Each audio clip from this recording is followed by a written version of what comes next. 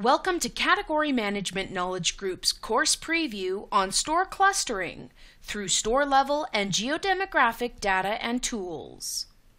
The many changes in our competitive landscape have driven a need to adapt the category management approach to become even more collaborative, flexible, forward-looking, and shopper-centric. A first step is for retailers to group their stores beyond store size and volume and expand to consider shared demographics and customer purchasing patterns. From here, the opportunity is to create cluster-specific assortments, shelving, promotions, and pricing strategies that meet the different shopper needs. Retailers and vendors who try to move to shopper-focused solutions will be limited in their approach until they cluster their stores to reflect their shoppers and their needs. This video will give you a snippet from our certified online course on store clustering through store-level and geodemographic data and tools. Enjoy the course. Here are the learning objectives for this course.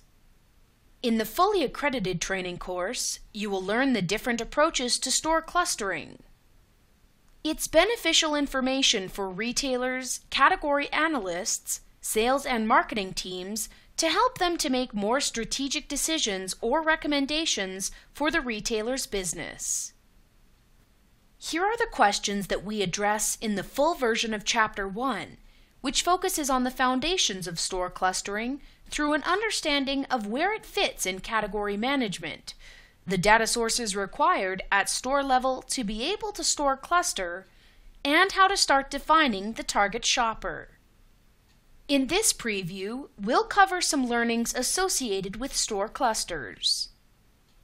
As technology and data have evolved over the years and the retailer battleground for market share has continued, category management has continued to shift and evolve. The scope of category management has evolved and expanded to include new data sources such as shopper loyalty card data, geodemographic demand, store-level point of sale, and shopper insights being added. At the same time, the market has become more fragmented due to greater shopper diversity and new competition emerging across channels, including online. As a result, more new category management challenges have been exposed and new opportunities have been revealed. Store clustering and geodemographic data analysis is really the starting point for understanding shopper marketing or shopper insights. Shopper marketing refers to all manners of influencing the shopper, from when the consumer perceives a need and is motivated to start the path to the purchase, to creating a shopping list or initiating a shopping mission, to researching a prospective purchase, to considering which retail avenues to shop and choosing a store or website to shop at, and ultimately looking at the product choices they present, to making a purchase decision. Shopper marketing includes all research associated with understanding the shopper's path to purchase. Because of all this focus on the consumer and shopper, a new internal and external model is required that's consumer and shopper-centric. You need to understand who the consumer is and what types of things influence them, like pre-store media, pricing, packaging, and product development. After you understand the consumer, you need to understand the shopper, the person who is actually going to the store to purchase the products. What influences the shopper while in the store?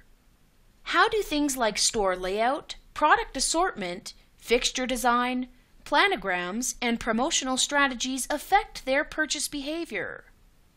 Becoming consumer-centric through understanding pre-store decision-making and shopper-centric through in-store shopper insights increases understanding of both the consumer and the shopper. This model, which is owned by Smart Revenue, allows retailers and suppliers to increase sales through consumer and shopper-centric insights that they can provide through a series of assessments and processes. In the rest of this course, we're going to focus on the shopper and the store. There are 3 primary focuses for the full version of this accredited training course.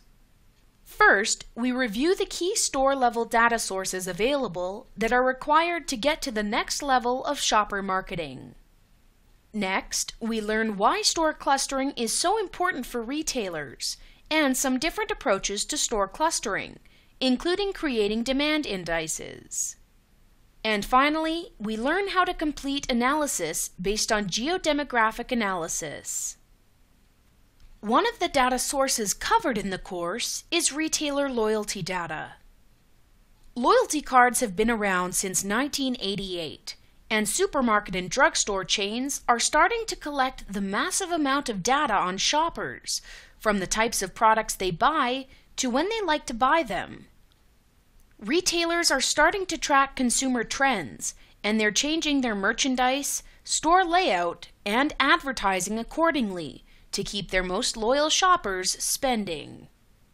Loyalty card programs are in over 30% of grocery stores. Grocery retailers are still not quite sure how to manage the data. In many cases, the internal loyalty data is skewed because 62% of loyalty card shoppers have multiple loyalty cards, and many retailers offer a ghost card for non-card holders. In addition, retailers' best shoppers buy 50% of their groceries in other grocery stores or channels. However, information from loyalty cards, combined with channel and consumer insights, can help retailers market in a manner that builds loyalty and profitable growth. Retailers estimate that 20% of their shoppers account for 80% of store sales, so finding out what their best shoppers want is essential. By scanning purchases, stores track what's selling.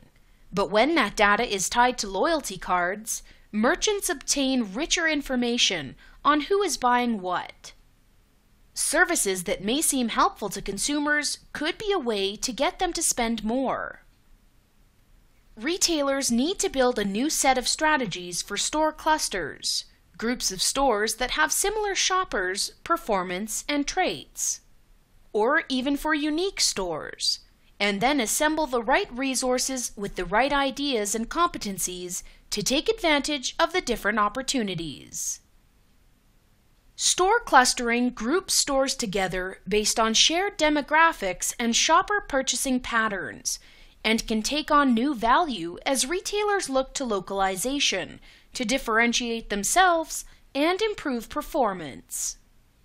There are many reasons to do store clustering.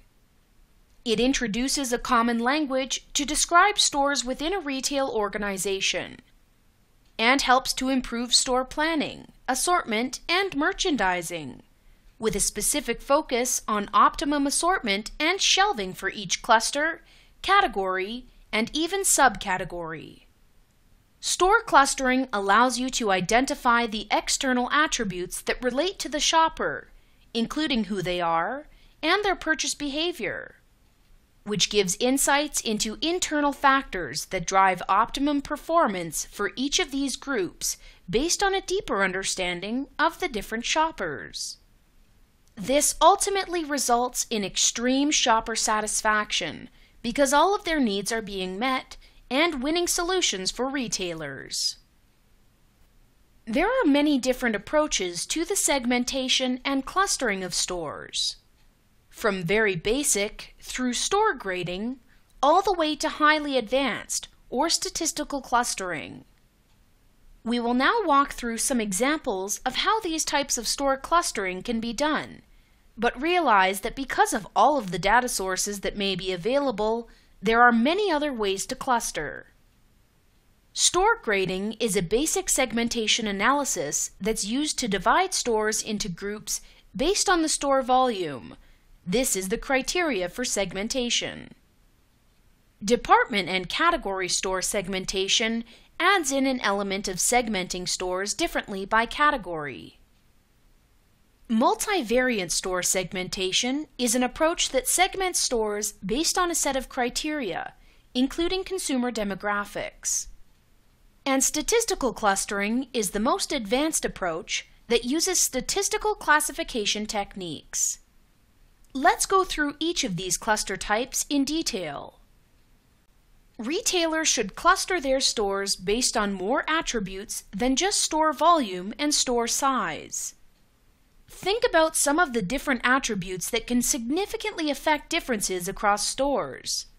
Some attributes may be more physical. Store size is a physical attribute that can influence store volume significantly. Similar geographic locations and climate conditions can also influence a variety of categories. Other attributes are based on the consumer, based on consumer purchase behavior like loyalty and conversion. Finally, consumer demographics can also be used when store clustering. For example, based on income levels, age or ethnicity, with a focus on the most loyal or heaviest buying consumers. Each of these attributes can be significantly different at a category level, which drills one level deeper into understanding that all-important consumer. The rest of this course walks through how you do each of the different types of store clustering in detail, followed by training on geodemographics and location intelligence, which is a powerful way for you to increase consumer focus. We've now given you a glimpse of our certified course on store clustering through store level and geodemographic data and tools.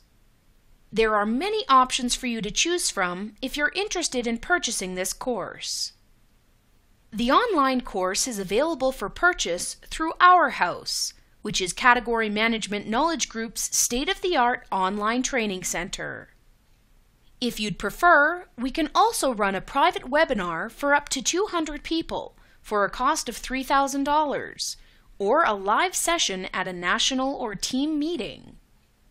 If you're from a larger organization where many people would want access to the course, we can also make the course available for you to use within your own internal learning management system. Your choices are limitless.